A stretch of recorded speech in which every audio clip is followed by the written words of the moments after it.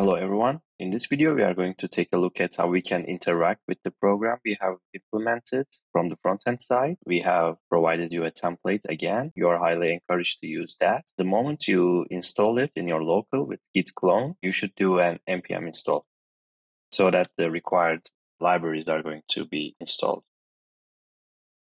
So let's take a look at what we have downloaded in our template. Here we have a Next.js app with TypeScript, which is a fairly simple single page application. In the index, it's going to show a form which is responsible for showing and creating the title, description, and rating. You don't need to be worrying about how to pass data through TypeScript since we are going to be solely going to focus on Solana and how to interact with it. We don't want you to lose any time with front-end part. We are just going to do what is actually specific to Solana's case and our smart contract case. While doing so, I have implemented some parts of the Web3 logic inside this template. Let me show you through them. This app bar and form and review card, as I mentioned, these are all front-end components. So this is going to show title, description, and rating, for instance. The form is going to show them and make the user be able to edit them. And also in the app bar, we are just going to show a wallet button, which is already implemented. How we are implementing is that in the app DSX,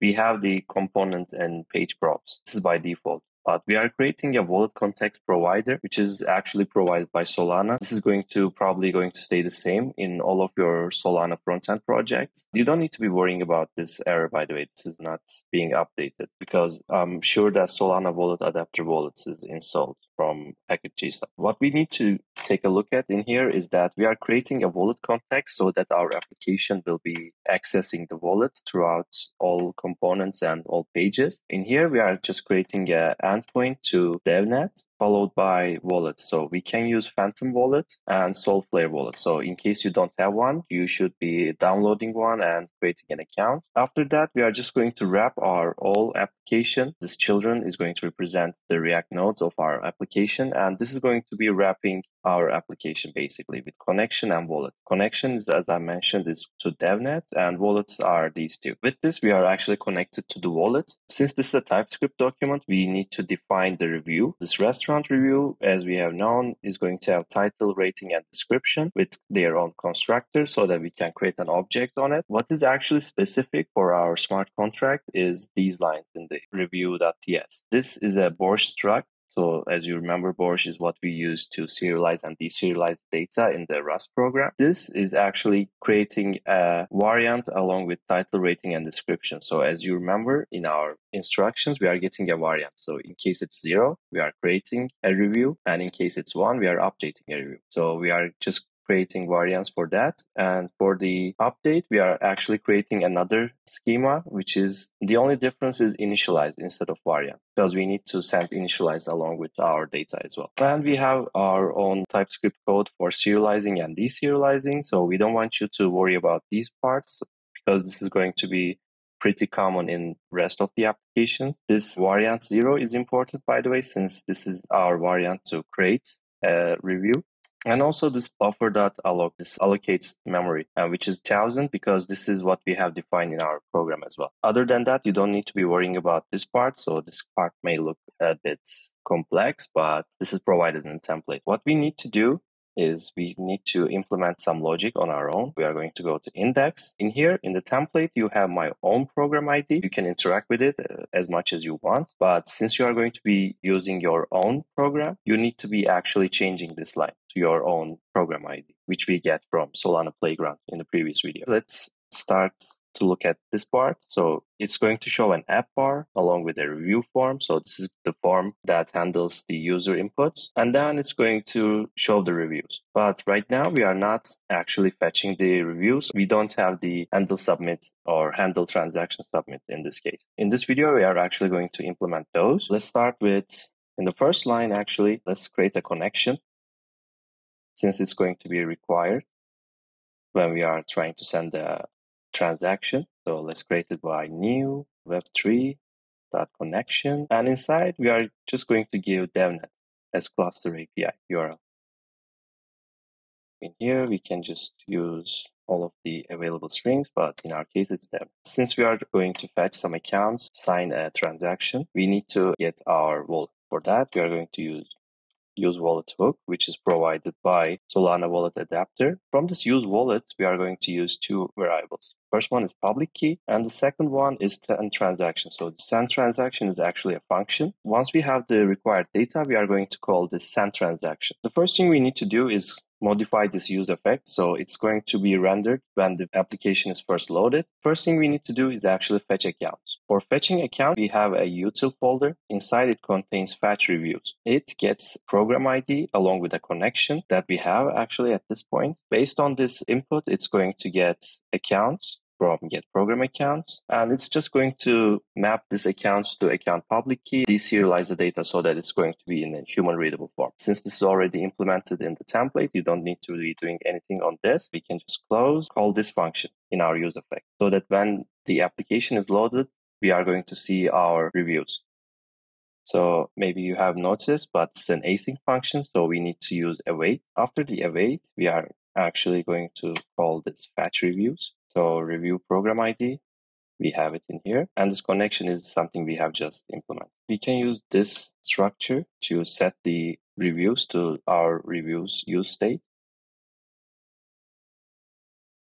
And this use effect is going to kick off when the application is rendered. This fetch accounts is going to be called when the use effect is called. Underneath our form, we have a handle submit. So it's going to create a review based on the data we have at this point, but we don't have the handle transaction submit. So we need to actually work on that. The signature is already ready. Let's start with the first check, which is public key. So in case the wallet is not connected, we cannot actually send a transaction. So let's give an alert to please connect wallet. Then we need to return, because in case there is no wallet connection, we cannot do anything.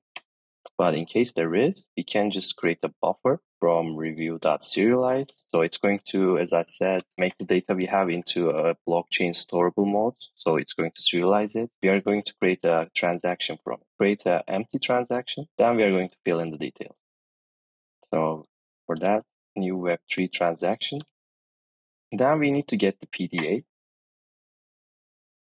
from our review program ID and review title, as what we have done in the program as well.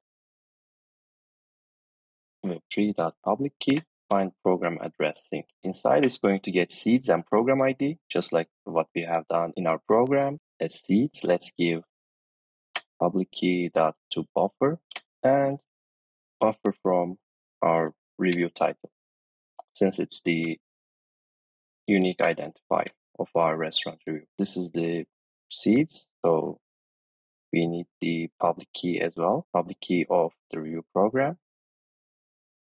So the public key is going to get from review program. And with this, we will have a PDA. We need to actually send the required accounts with this transaction. So let's actually create that in our instruction.